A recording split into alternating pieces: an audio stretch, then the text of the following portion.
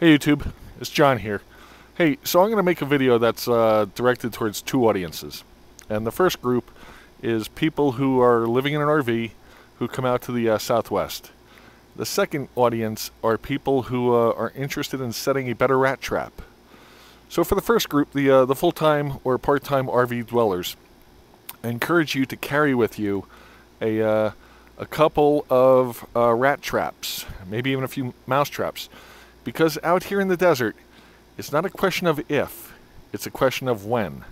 Because what will happen is you will show up at a piece of land somewhere and you will be the newest game in town.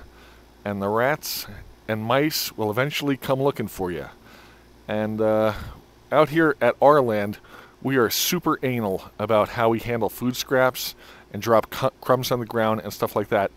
And the funny thing is, or the ironic thing is, that it's not really that which the rats wind up working on. Instead, they wind up working on the wiring harness of your rig. And we didn't know that when we first started out. So my pickup truck and Andrea's Honda Civic got the wiring harnesses eaten. So we are super anal about protecting our Toyota since it's also our homes. So like I said, I encourage you to set a couple of rat traps around your rig, whether you're staying for a night or staying for a couple of months. As I said, it's more a question of when as opposed to if. So for the people who are interested in setting a better rat trap, let's talk about the design improvement that I made. These are standard Victor rat traps. They work a hell of a lot better than. Let's look at the miserable thing I've got over here. You see this black plastic thing, this claw? That sucks. Don't do that. That was like $6 that I wasted. But these wooden Victor jobs, these up here are probably 2.5 years old, and during the course of setting them, I think I've probably caught 30 of the Norwegian pack rats. Like I said, they're interested in eating our wiring harnesses. So what I did was, you can see here on this one, and I'm not going to touch it because it's got the phage, but that's pretty much the standard claw.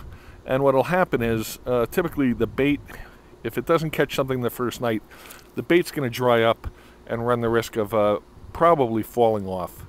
So what I do, or have done, is you can see on this one how it looks all buggered up.